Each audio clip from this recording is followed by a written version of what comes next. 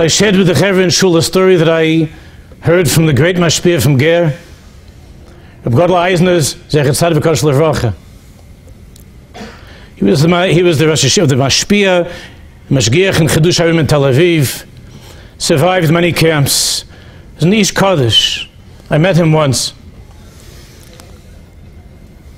And at some point later in his life, he was asked how he was able to survive. Not just to survive, but to be Reb Godel Eisner. And Reb Godel said that the war was winding down, and they already saw the American planes, Americans, Russians were coming. I don't remember the name of the camp that they were in. And Reb Godel said the Germans didn't want to be mavata on these Jews. And even though they themselves were running for their lives, they took these Jews with them.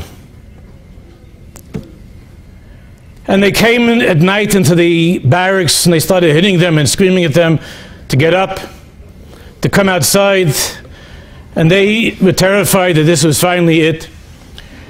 And the Germans said that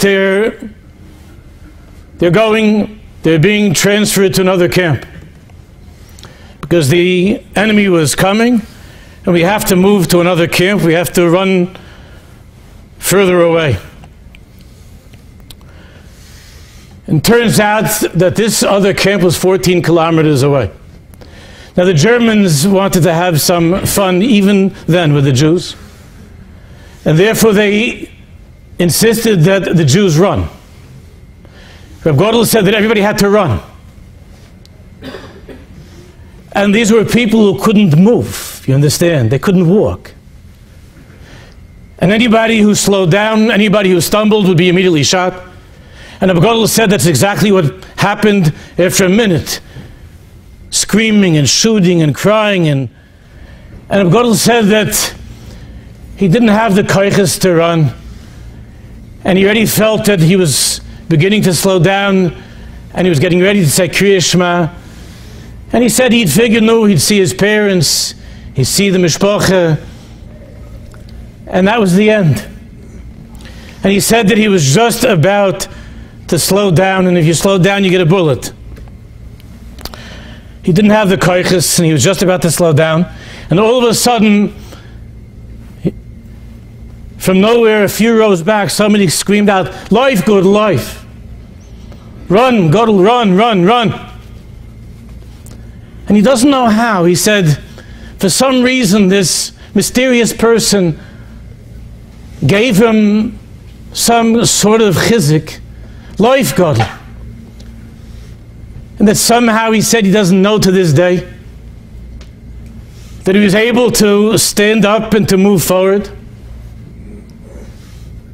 and to run the 14 kilometers out of the 1,100 Jews that were on that run. There were only a handful that survived.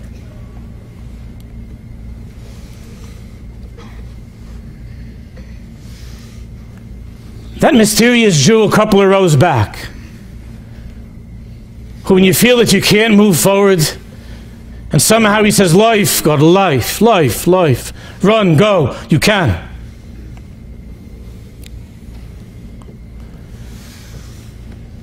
That's our dear friend Rabbi Avi right over there. But let me explain a little bit more what this means.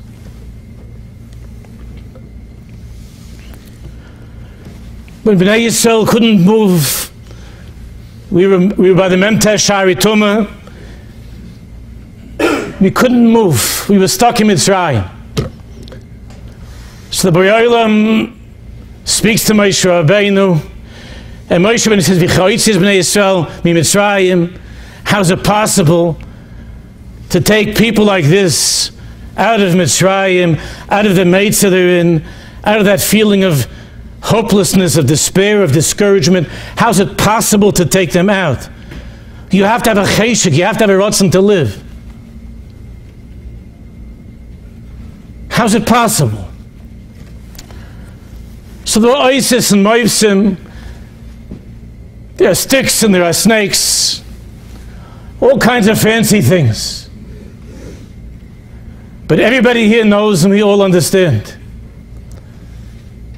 that as impressive as these ISIS were, miracles like that are not what are able to get the Jew up and running when his world has collapsed. Achrei Moshe b'nei Aaron. There were 3 words. Those 3 words were Ki Ehyeh Imach. The Baruch Shalom said, tell them, Yadati es machoivav. I feel their pain. I understand what's hurting them. It hurts me too, and I understand what's hurting them. Yadati es machoivav. And Moshe, when it says, who should I say is sending them? What's your name? The Baruch Shalom says, Ki Ehyeh Imach, Ehyeh she'ehyeh. Rashi says, Ehyeh imam b'tzara zois. Tell them that I'm here with them in this tzara. Ve'ehyeh imam b'shar shibud malchias. And I'm with them in all future tzaras, whatever it is. B'chlal u'b'frat. Ki Ehyeh imach. And for 12 months, Moshe Rabbeinu was running from one Jew to another Jew, like Avi. But more than 12 months, already 10 years. Running from one Jew to another Jew, saying, Ehyeh imach. Kaidim, the Bar Yolim hasn't left you. The Baruch Shalom is with you. And I'm with you. Ki Ehyeh imach. I haven't left you. I haven't forgotten you. Yadati es machoivav. I feel your pain. I know what you're going through. Now you know when you're in this matzah, because I remember that feeling of hopelessness that I mentioned a moment ago, that sound of life, Moshe, life, that came from my wife. And I hope that I was able to give that back to her. Because Ehyeh imach is not only to hear Hashem calling out a couple of rows behind you, and to hear Avi calling out into your ear, Yadati es machoivav, Ehyeh imach, I'm with you in this. I'm with you. I'm never going to leave you. In the home, in the house. Ki Ehyeh imcha b'tzara zois. In our marriage, I'm with you in this tzara. We're here in this together. I'm with you in this tzara. And I'll be with you, whatever it is, I'll be with you till the end. When you hear that in your home from the person who you most respect and love, it gives you the strength to get up and to move. And when heroic people like you, despite the pain that many of you have gone through and are feeling, even at this moment, when you're able to somehow convey to the children, Ehyeh imach b'tzara zois, ve'ehyeh imcha b'shar shibud malchias. I'm with you in this tzara. I'm with you, I understand you. Yadati es machoivav means I understand what's hurting you. It's not about me. It's about you. And I understand what's hurting you. And Yadati es machoivav. And I feel that pain that you're feeling. I understand you. And Ehyeh imach, and I'm with you.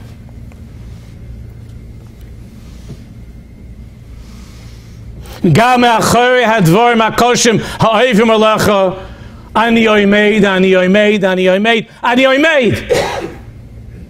Whatever you're going through, dvar ma'koshim ha'ovim alecha ani oimeid.